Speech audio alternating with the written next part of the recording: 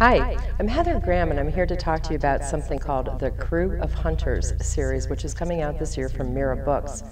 I'm really lucky to be talking about it from the absolutely beautiful Myrtles Plantation in St. Francisville, Louisiana.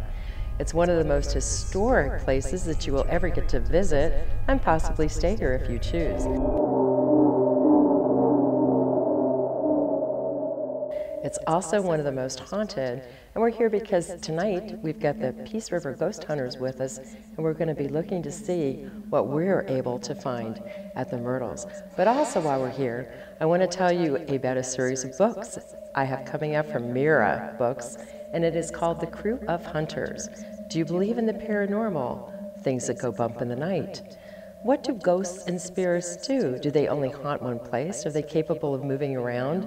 And if they remain, exactly why do they remain? Anyway, that's something that we're hoping to find out, and something I now want to tell you about in the 4 books coming out under the Krewe of Hunters series.